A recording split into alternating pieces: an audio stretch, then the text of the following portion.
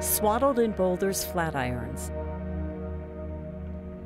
is a field named for a football coach.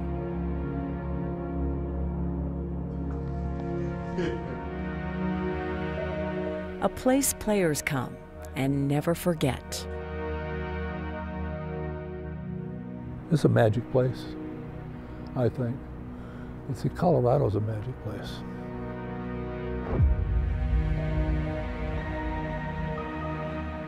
I remember the drive on my recruiting trip on Highway 36 and just coming down that hill into Boulder and seeing the Flatirons and being wowed.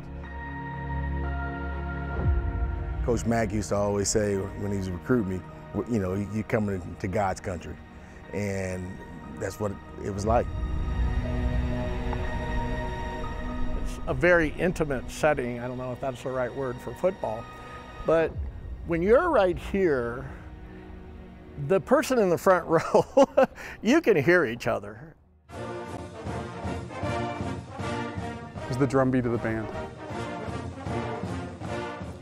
Every trip back takes them back. You exit through that smoke and you hit that, and you can smell Ralphie first. You can smell her before you see her.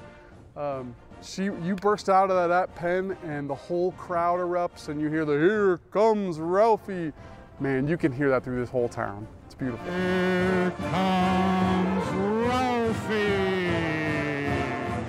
When you're running behind the buffalo, that's just, I don't even know how you describe it. It was just so exciting.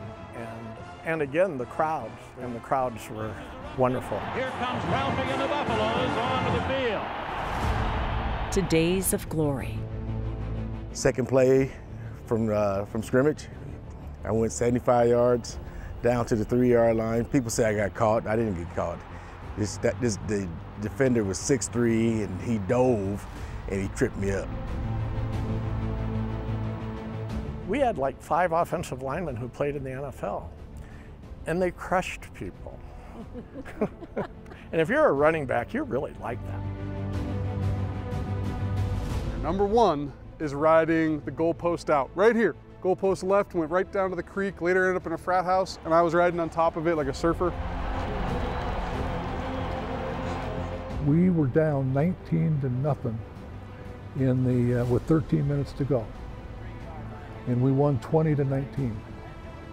And it was unbelievable. It was absolutely unbelievable. That score, and Colorado had an all-important victory against the powerful Jayhawks by coming from behind. They were a bully to us for a long time, and we knew that in order to accomplish our goals and our dreams, that we had to go through them. We played Nebraska, 1989, and I made a play right down there about the 20-yard line. And I got up and I pumped my fists and I thought, oh, I can do this. I can do this. And the crowd was going wild. Chad Brown read it beautifully. Moments that made them and shaped them. Me and my brothers, we did amazing things out there. Buffalo greatness. We came together to do things that no other Buffalo teams had done before. And those guys who I did it with are a part of my life forever. It's not the place. For me, it's all about relationships. It's all about the people. It's all about your teammates. And I'm an easy crier. You know, I tear up on a relationship. The Brotherhood of Buffaloes. They're tough. They are tough. They survive. 100 seasons of football at Folsom. 100. A place forever blessed with a breathtaking view and a real live buffalo. You know what's cool? Ralphie knows how important she is. Like, she appreciates it right back. When she, you get a watch her little tail squirm, that's how you know she's excited. So when she comes out on the field, she gets pumped. Great memories, great accomplishments, great teams, but at the end of the day, it's a collective group of people.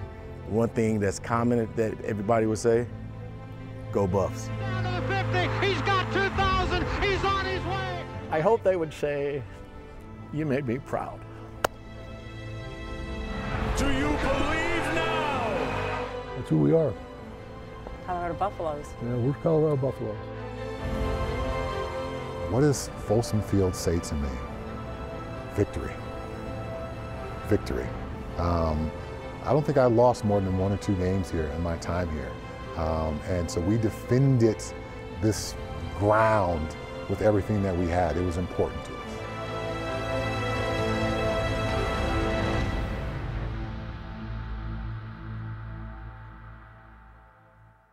That was Kim Christensen.